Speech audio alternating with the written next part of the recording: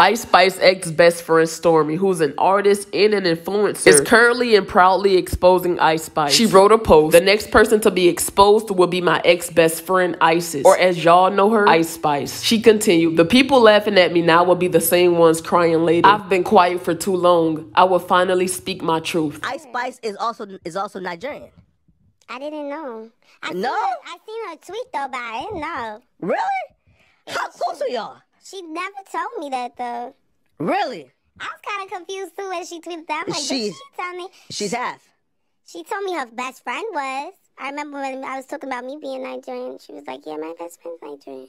But I mean, if she's Nigerian, then period. Just so we are clear, that was an interview clip uploaded by Stormi of Cleo, who's also Ice Spice's close friend. And with that clip, Stormi wrote, "This is Cleo, the girl she chose to be her best friend to the public, when in reality, it was me behind the scenes. Cleo and her are not really best friends. Isis has always hated Cleo, but she used her so she could appear closer to blackness. She also lied about being Nigerian. She stole that from me." Stormi was asked, "Why are you only saying something now?" She responded, "Because unfortunately, I thought she was a real friend. I've known her since we were 13. We went to the same grade school and high school, Sacred Heart in Yonkers, New York. We met in 8th grade. She was my high school bully. I forgave her at the high school because she apologized for bullying me. She only tried to rekindle with me when I started doing music and got some motion. She used my connections and resources to make her way to the top and pretended to be my friend. She forced everyone in her life to sign an NDA, including me, but the only person I'm signed to is God, so I will speak the truth." She then released screenshots of text messages she sent to Ice Spice. You can pause to read if you want to, but the short version is, she confronted Ice Spice for rekindling a friendship with Lucy. This is after, according to Stormi, Ice Spice came clean about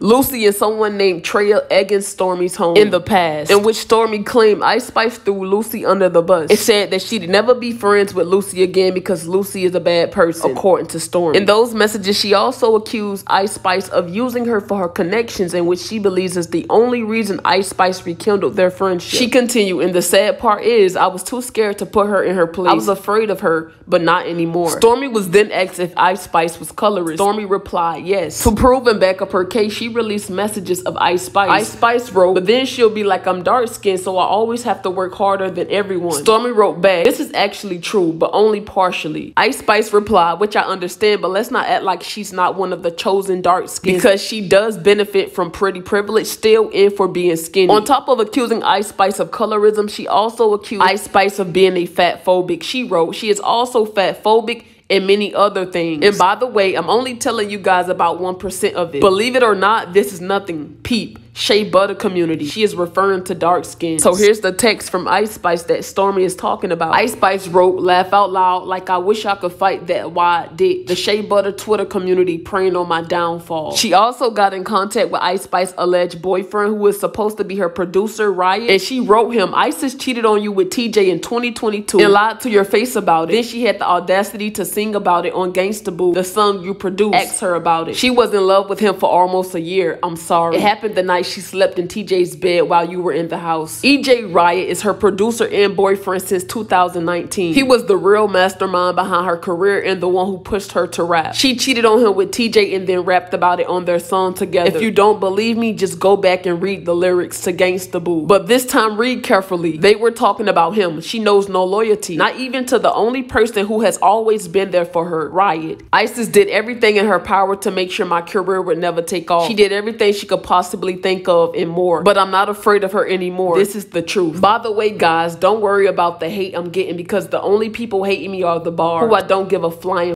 about. Nicki Minaj is also evil, and the Barbs hating don't even know that Isis only used her for a feature. That's why she attacked Lotto too. Lotto has always been her biggest nightmare in competition. She was jealous of her for years because Lotto is who Isis was pretending to be. She purposely used Nicki so she could get a feature and surpass Lotto, and she used Nicki and the Barbs to do so, but keep defending her. Lotto rose to fame because of her talent and talent only. Isis rose to fame because she sold her soul. She knew she would never have a fraction of the amount of talent Lotto has, so she attacked her on purpose to get a Nicki feature so the Barbs would turn on Lotto. It hurt her career because Lotto is a rapper and they have the same fan base.